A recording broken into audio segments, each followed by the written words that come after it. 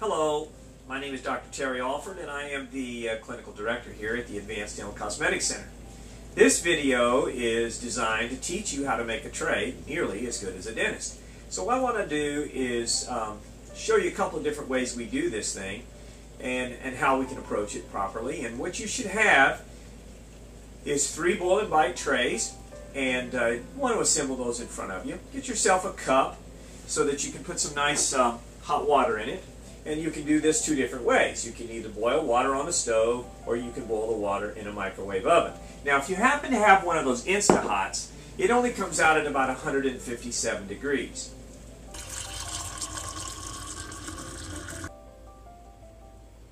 As you can see there on the thermometer. And of course when you're boiling water, it should be approximately 212 degrees.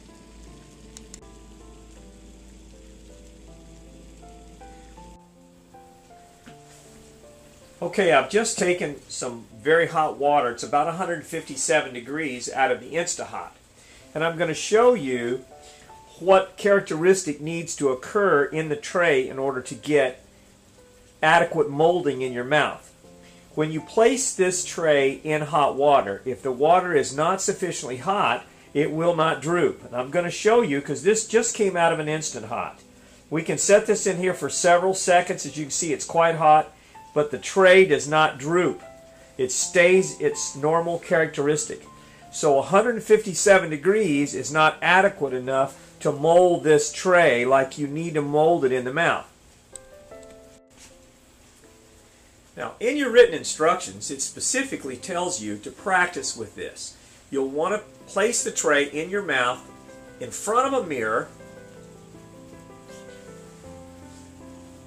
to be certain that you can put it in and out without any difficulty, and that you can practice molding it in your mouth. When you do that, all you really do is put it in the mouth, making sure that the tab is in the very center of your mouth, and then take your fingers and mold the near melted plastic against your teeth on the outside. And then another very good technique is to place your tongue on the back side of it and suck really hard to create a vacuum so that it is molded around your teeth for 15 or 20 seconds after you place it in your mouth. You'll want to do the upper tray, and the same BoiI and Bite tray fits both arches, and you'll practice with it also.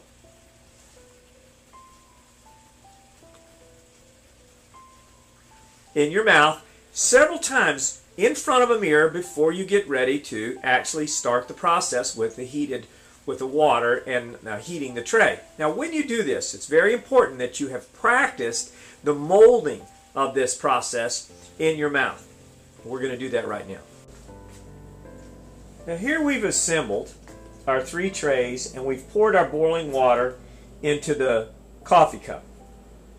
And from the coffee cup we wait about 1.5 minutes to make sure that the temperature lowers to something that's very reasonable for us without burning our mouths. And I want you to see something. When you place this in here now for 10 or 15 seconds, 10 seconds is very, very good. You'll notice that it turns clear.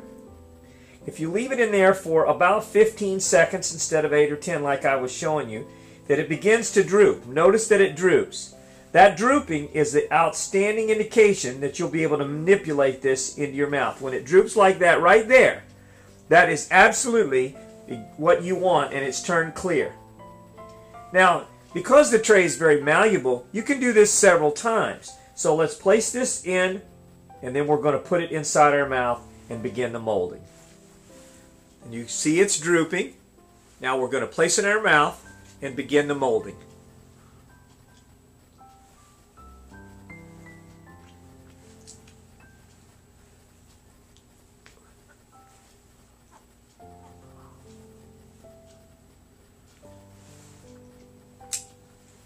Now, even the very first molding, without modifying it at all, is quite excellent.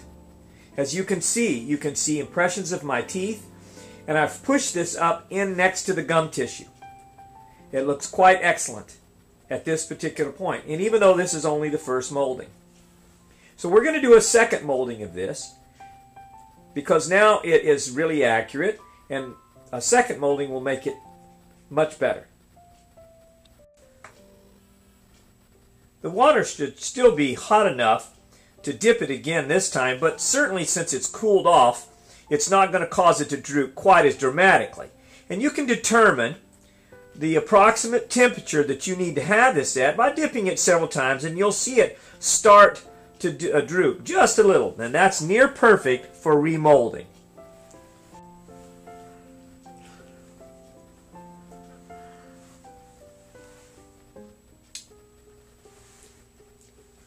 Now, let's take a look at this tray. It's really excellent. You can see very good anatomy of the teeth. You can see an area where the gums are that touches the tray on the inside and toward the outside of the mouth. All we have to do now on this tray is trim the tab off, and it is ready to whiten. Now that was pretty simple. So now let's reheat the water. It's important that it be at the same temperature as the first tray was, and let's do the lower arch as well.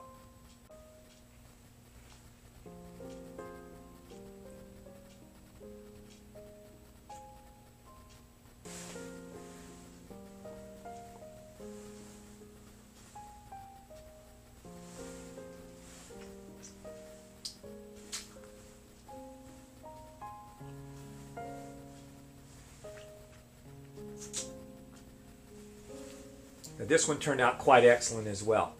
As you can see, it's got good anatomy in the outside surface and the inside surface. However, to make this perfect, nearly as good as the dentist, I'm going to dip this 2 times. Now that I've finished my trays, all I need to do is take a pair of scissors and trim off the tabs.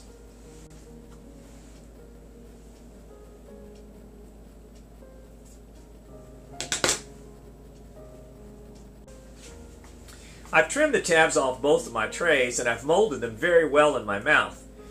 If you're not happy with the way they fit the first couple of times, this tray is very flexible. You can dip it many, many times and mold it multiple times. Make sure that you don't trim off the tab until you're sure that the anatomy is very good. One last thing to know is that sometimes when it droops a little, the inside flap here will fold on itself. It's a little difficult, so make sure that it stays up before you place it in your mouth for the molding. If you do that each time, it will work out perfect. So I want to give you some close-up pictures of these trays, and you'll see that the anatomy is quite excellent here. That you can almost see an impression of the gum line around the outside, all the way around. This is the upper tray. It's quite well done. And this is the lower tray. Again, too, made very well, fitting all the anatomy of the teeth and the gums nearly as good as a dentist could vacuum press one of these types of systems.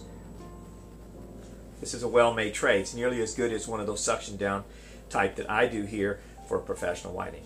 This is the first step in success towards whitening. Thank you so much for watching.